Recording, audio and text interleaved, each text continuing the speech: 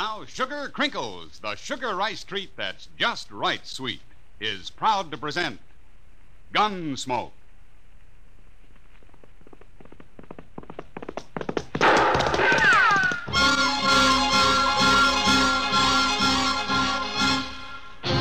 Around Dodge City and in the territory on West, there's just one way to handle the killers and the spoilers, and that's with a U.S. Marshal and the smell of gun smoke.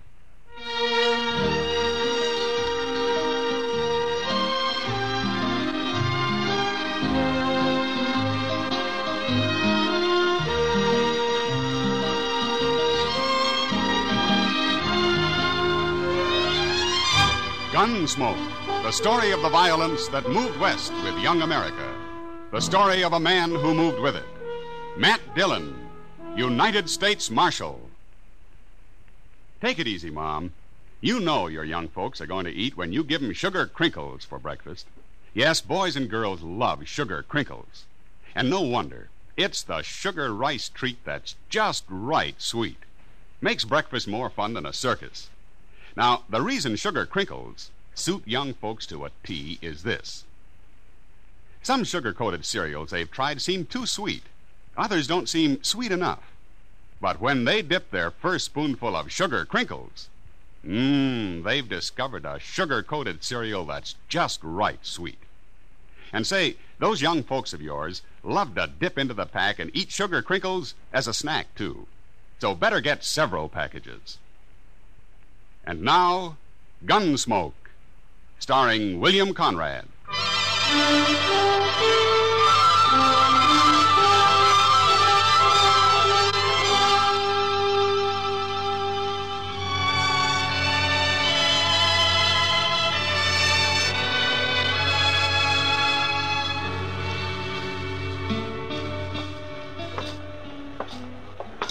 Mr. Dillon, look at those men down there by the jail. Yeah, it's quite a crowd. Well, now, what's so curious about a wagon load of buffalo hides, I wonder? Maybe they got a white one, Chester. They must have something mighty interesting. Yeah. This your wagon, mister? Nope. It's Gatliff's. I skinned for him. What's the crowd for? Just curious. The other skinner got hurt and we brought him into the dock. Oh, what happened? Is he hurt bad? Bad enough Gatliff didn't see any sense in bringing him into town at all. Me and the cook, we made him, though. What? Oh, here's Gatliff now. Chester, go up to Doc's and see what you can find out, huh? Yes, sir. How is he, Gatliff? Doc will take care of everything, Toby. Never mind that. How is he? He's dead. Let's drive these hides on down to the shed, huh? Come on. Just a minute, Gatliff. Some other time, Marshal. I'm busy. So am I. But I want to talk to you anyway. You and the cook go get these hides unloaded, Toby. I'll be right along. Okay. Now, where you on, Marshal? What happened to your Skinner? Billy? He hurt himself, that's all. He's dead, isn't he? Yeah, he's dead. He got hurt and he died. That's all. When did he get hurt? Last night. Then why didn't you bring him in last night? And them other fellas, the cook and Toby, they figured he was done for anyway. They didn't want to bother, I guess. What happened to him, Gatliff? How did he get hurt? I don't rightly know, Marshal. He was alone in camp, and when we got there, he'd gone and burned himself. Burned? With what? Hot lead, Marshal. Spilled it all over him. Lead for bullets? Yeah, that's it.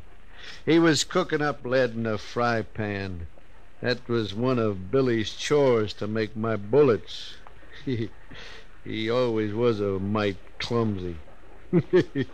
He sure messed himself up this time. There must have been a lot of lead. 50, 60 pounds, I reckon. Mr. Gatliff, that man of yours, Doc's all through with him. He said you can bury him now. Oh, no, I ain't paying for no burial. He's just a skinner I hired. I don't even know his last name. You're his boss, aren't you? You brought him in here. He's just a bum who worked for me. Well, hold it, Chester. All right, Gatliff, we'll take care of him. He caused me trouble enough. I don't want to hear no more about him ever. What about the Skinner, Chester? Tell me. Oh, it was terrible, Mr. Dillon. Doc said he don't know how he lived as long as he did. Did he talk to Doc? Oh, goodness knows, the poor fella. How do you suppose it happened, Chester? Why, a hot lead. Had a whole pan full of it, they told me. Yeah, but what man's going to pick up 50 or 60 pounds of molten lead and spill it all over him? Oh, well, I hadn't thought of that. Of course, there's another way it could have happened. How's that? Somebody could have pushed him down into it. Oh, my. Who? I don't know. Gatliff or maybe his Skinner, Toby. I wonder where Toby went. He probably went over to the Alafraganza to drink up his wages. Oh, all right. Chester, go do something about burying that man, huh? Yes, sir. I'll tend to it.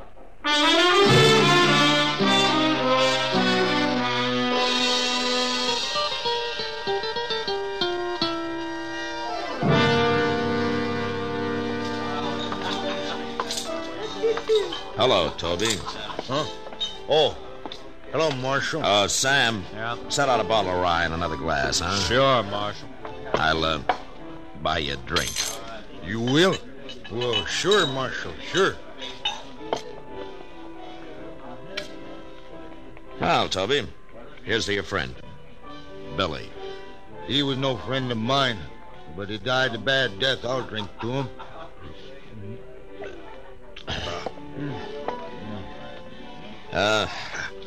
Tell me something, Toby. How did he and Gatliff get on? You noticed Gatliff's eyes, Marshal? I did. He got powder specks shot into them. They look like turkey eggs. Yeah. You don't get on with a man like that. How come I've never seen him in Dodge before? A man's greedy, Marshal. He's downright wicked about money. He figures he can save time, make more money by selling his hides to buyers' agents on the prairie. He gets less out there, but he can kill and sell more that way. Well, he came in with a load of hides today. Just 'cause we made him come in with Billy. Oh. Tell me about the accident, Toby, huh? Well, thanks. Billy was melting lead in a fry pan, and the way I figured, he must have tripped somehow and fallen smack into it. When we rode in, we found him rolling around on the ground. That's all I know. When who rode in? Me and the cook. Well, where was Gatliff? Oh, he went in just ahead of us. How long ahead of you? Not long, maybe 20 minutes. Ah. And then he found Billy first, is that it? Yeah, so he did. I hadn't thought of that before, Marshal. So that's why you've been asking so many questions. Well, I wasn't sure, Toby. But I expect you're telling the truth. The cook would back up your story, I imagine. Sure. I'm telling the truth. So that's what happened. Gatliff killed him. He murdered him. Any idea why he would? Sure I do. He killed Billy so he wouldn't have to pay him his wages due. We've been out 4 months. He must have owed Billy $700-800. Uh-huh. Are, you going back out on the prairie with him? I ain't afraid of him. But I'll be sleeping with one eye open from now on. Well, if you let on you're suspicious, he'll sure try to kill you. Not me. He can do his killing on somebody else. You'll be leaving in the morning, I suppose, huh? About dawn, I reckon, soon as Gatliff hires new Skinner. Uh-huh. Well, the bottle's yours, Toby, and, good luck. Oh, I sure do thank you, Marshal.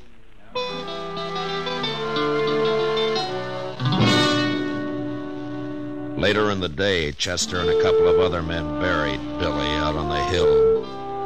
As Toby said, he died a bad death.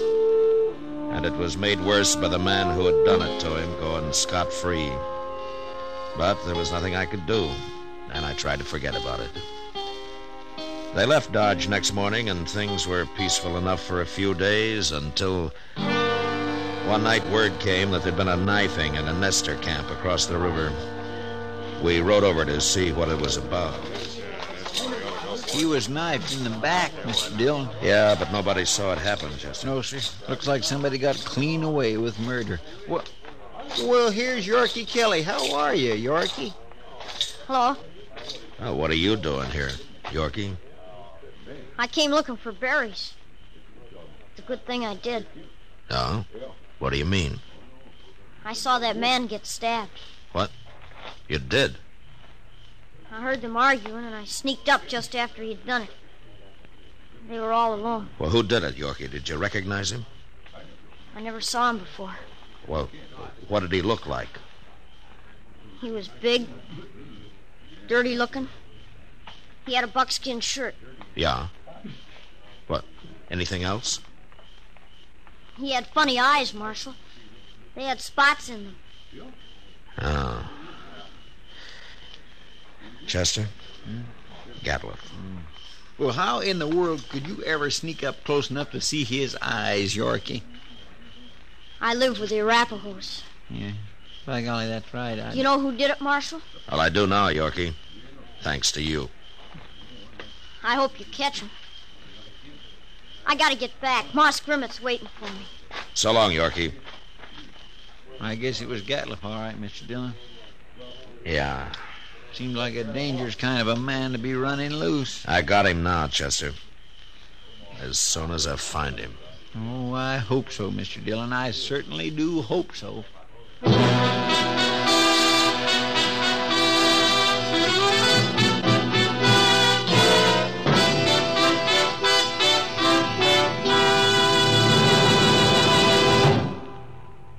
Mother, it does your heart good, I know, when your young folks eat all of their breakfast cereal. And that's why I'm so happy to tell you about new Sugar Crinkles. Sugar Crinkles, you know, is the sugar rice treat that's just right sweet. Crisp golden nuggets of sugar-coated rice. They make breakfast more fun than a circus. Why, young folks love Sugar Crinkles so much, they disappear like magic. Now, you've had experience with sugar-coated cereals that seem too sweet to you, and others that just don't seem sweet enough to the youngsters. Well, what a wonderful surprise Sugar Crinkles will be to your whole family. For new Sugar Crinkles really are just right sweet.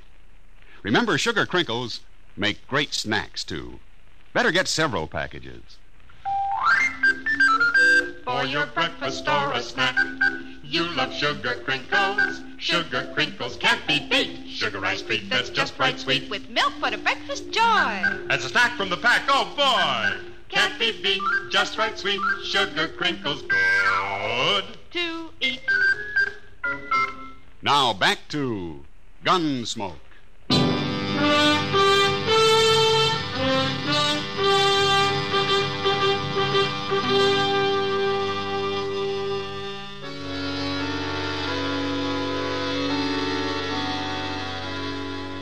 Since Gatliff would figure nobody had seen him, it wasn't likely that he'd run. And anyway, there wasn't much sense in trying to track him down in the dark. So Chester and I didn't start out until the next morning. Ordinarily, a man could ride into the prairie and disappear, but with Gatliff, it was a little different. At least we knew he'd be somewhere around Buffalo. It was late afternoon before we reached good hunting grounds, and almost dark when we spotted the first hunter's camp. On over to the fire, stranger. Well, thank you. Supper will be ready soon. Hey, cook, throw some more tongue in that stew pot. Okay. If you don't like buffalo tongue, you'll go mighty hungry in this camp. Thanks, mister. Hey, you're a lawman. Matt Dillon, a U.S. Marshal. My name's Tom Mercer. And this is Chester Proudfoot. Mr. Mercer. Howdy. Supper will take a little longer yet. Anyway, my skinners won't be in for a while. Sit down. Thank you. Well, how you doing? Oh, fair, Marshal, fair. I killed over 100 today. Been here long? About a month. I'll move on a couple of weeks. I don't know, Marshal. I figure this whole southern herd's going to be clean wiped out for long. Next year, I'm going to Dakota. Too many hunters, maybe, huh? That's just it. That's it exactly. Have, you seen any in the last day or two? Just who you looking for, Marshal? A fellow by the name of Gatliff, a big man, speckled eyes. What's they done? You know him? No, I don't. Nobody's come near us in, over a week. Yeah. You're not much help, then. Except for that stew the cook's making. Oh, you're like that. We're having dried apples, too. I mighty near could eat a buffalo raw, the entire beast. Hey, you must be part Injun. Well, no, I sir. seen one of them eat a whole liver raw. Aw. Yes, he got propped up against a tree and ate every bit of it. And then went sound asleep right there in the sun. He was sure some sight. Heard you ever get that close to an Indian? Oh, Indians ain't always bad. No, that's true. But they're going to get real hungry when the herd's gone. That's so, Marshal. That's surely so. That's what makes them mad. Well, don't you think that's reason enough? Fella told me a couple of weeks ago he run into a bunch west of here. They was looking for scalps, all right, too. Oh, hey, here comes my skinners. Now we can get outside of some of that stew. Fine. Don't you ever feed this man, Marshal? Only when he works, Mercer. Oh, now, Mr. Dillon.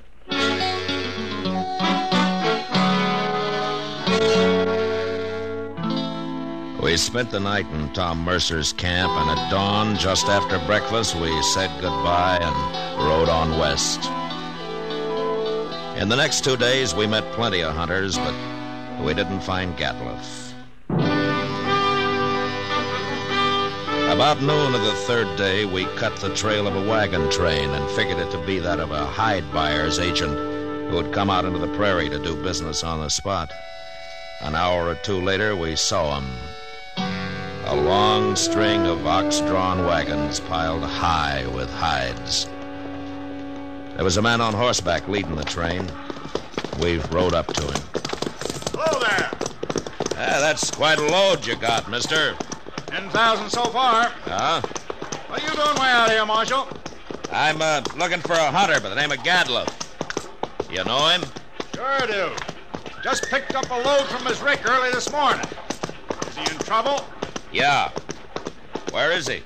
Straight south, couple of miles. Can't tell you exactly. He moves around a lot. Well, that's close enough for us. Thanks a lot, mister. Sure, Marshal. Never did like him anyway.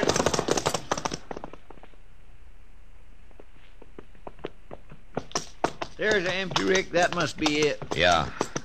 But he's moved his camp. Not far, if it was just this morning. Chester. What's that out there? Where at?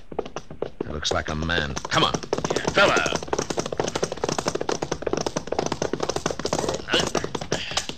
Why, Mr. Dillon, it's that Skinner of his. Yeah. Get some water, Chester. Yes, sir. Toby, can you hear me? He's been shot, Chester. Here's the water. Yeah.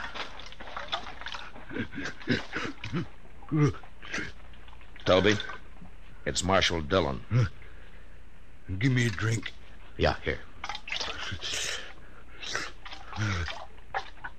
He shot me, Marshal. Well, what happened? Where's the rest of the crew? They run off. Took his wagon and the horses. He went kind of crazy when he found out. That's why he shot me. Where is he now? I don't know, Marshal. He shot me, and then he said he was going hunting. He's going loco. Now, take it easy, Toby. Take it easy. You're going to be all right. I could hear him shooting that Sharps a long time. And then he stopped. Where was he? Which way, Toby? Off behind me there. I could hear him. Yeah. Chester, stay with him, huh? I'm going after Gatliff. All right, sir.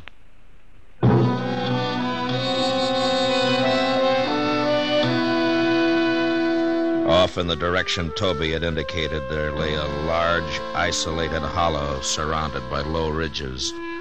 When I reached it, I dismounted and crawled up to where I could look down into it. There was no sign of Gatliff, but lying on the prairie floor were the bodies of countless fresh-killed buffalo. It was a strange sight. The old bulls and the cows and the little calves lying there, blackening the prairie grass. I got up and stood looking at it for a long time. And then suddenly, out in the middle, I thought I saw a slight movement. And a second later, there came the familiar boom of a Sharps 50. And and I dropped behind the range and waited. And then Chester rode up. Did you find him, Mr. Dillon? Yeah, I thought I'd better come along. You see... Toby's dead. Is that it? Yes, sir. All right. Well, Gatliff's down there in the middle of the hollow, but we can't get anywhere near him as long as he's got that Sharp's rifle. He's killed a small herd of buffalo in there, and now he's lying out in the center of them. Well, that's the darndest thing I ever heard of, Mr. Dillon. He must have gone crazy, just like Toby said. Yeah. What's he shooting at now? Hey, Mr. Dillon, the way he's spacing them shots... Yeah, that's the signal for help, Chester. Come on. Say, maybe it's just a trap. Oh, be ready to take cover behind one of these animals. It might be. Sounds like he's been hurt. Yeah. Just keep your head up. There he is, behind that big bull. Yeah, I see him. Wow. Mr. Dillon, he's all... There have been horses in here, Chester. Indians. Oh, my goodness. Come on.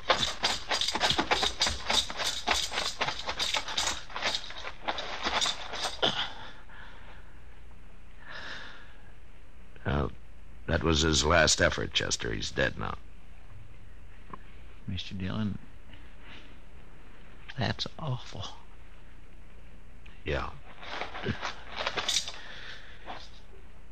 Come on, Chester, let's get out of here.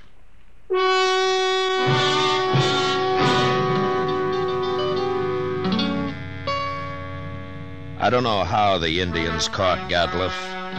He'd gone a little mad, and maybe that made it easy for him. But they'd finally got themselves a buffalo hunter. And into their unbelievably savage torture of him had gone all the hatred and desperation of a race being slowly starved and driven from their homeland.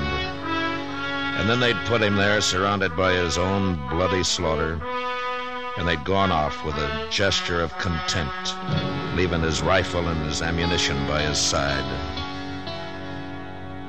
And having seen what they did to him, I'll never know how he managed to fire even one of those shots. For all of his evil, Gatliff had died harder than any man I'd ever seen.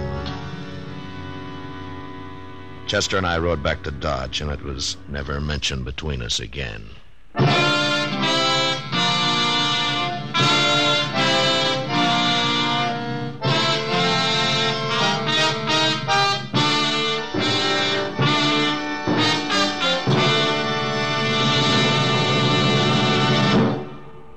In just a moment, we'll tell you about next week's adventure on Gunsmoke. You know, what you are tomorrow depends on what you eat today. So, Mother, be sure that the big and little Indians at your house always eat a good breakfast. And tell me, what could be better for breakfast than Post Toasties? Post Toasties, you know, are the heap good cornflakes.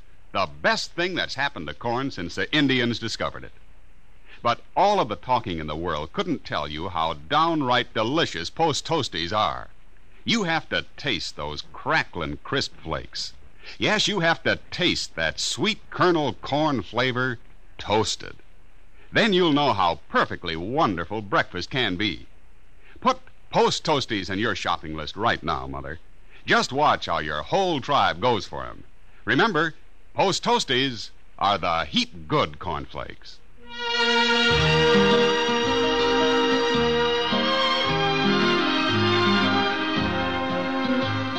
Gunsmoke, under the direction of Norman MacDonald, stars William Conrad as Matt Dillon, U.S. Marshal.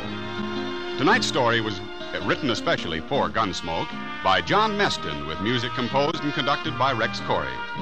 Featured in the cast were Tom Tully, John Daner, Richard Beals, Jack Edwards, and Louis Jean Height. Harley Bear is Chester. Ken Peters speaking. Join us again next week as Matt Dillon, U.S. Marshal, meets a killer at a stage station during his fight to bring law and order out of the wild violence of the West in Gunsmoke.